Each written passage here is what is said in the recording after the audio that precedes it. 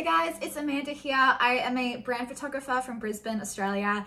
And in today's video, I want to show you how to install Lightroom presets onto your mobile phone. I find that this is probably the area people most struggle with, as I get quite a few messages asking for support when they buy my Lightroom presets and they try to install them on their mobile phone.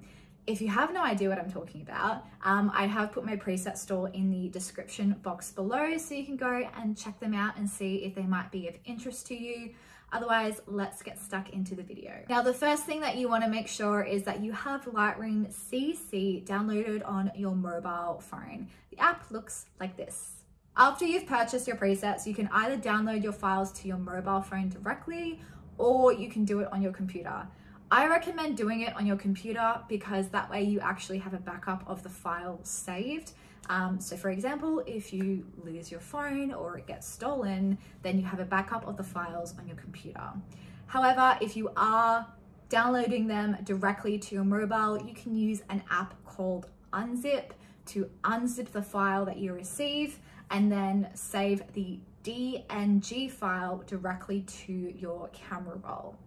So when you buy a Lightroom preset, the file that is suitable for your mobile phone is the DNG file. If you have downloaded the file to your computer, you can either AirDrop if you have a Mac and an iPhone.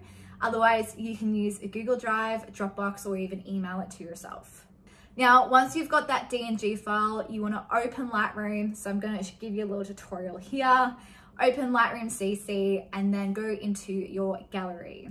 Now you're going to see the DNG file show up. And what you're going to do is open that file and then press the tick. And then once you have this file opened, this photo has the preset applied to it. So at the top right hand corner, you want to hit that little icon with the circle and the 3 dots and then go create presets. You'll then want to give the preset a name. So for example, we're going to call this one Down to Earth version 1, and then we just hit tick.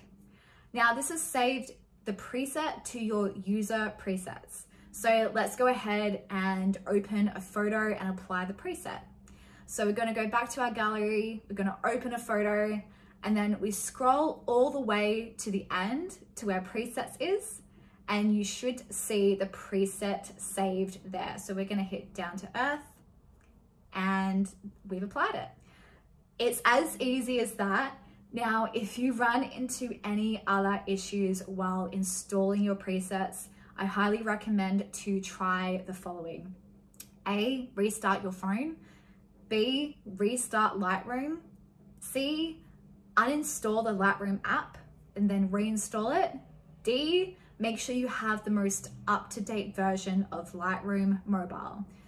Lightroom can be a little temperamental sometimes in my own experience, so you might just have to have a little bit of a play around with it if you're experiencing issues, and be patient with it. I know how frustrating it is to have bought a preset and you can't install it on Lightroom Mobile, so just be patient with the process. Now, if this message comes up on your mobile Lightroom app, this is totally normal. The reason that this comes up is because the preset has been created in Lightroom Desktop. So this means that Lightroom Desktop has more editing features that Lightroom Mobile does not have. So that's why it would say that the preset is partially incompatible.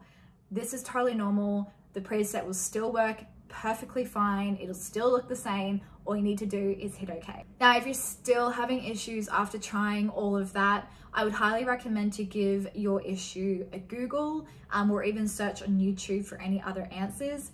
Unfortunately, I don't work for Adobe, so I can only take you as far as what I have experienced during the troubleshooting process, and I can't just magically fix Lightroom.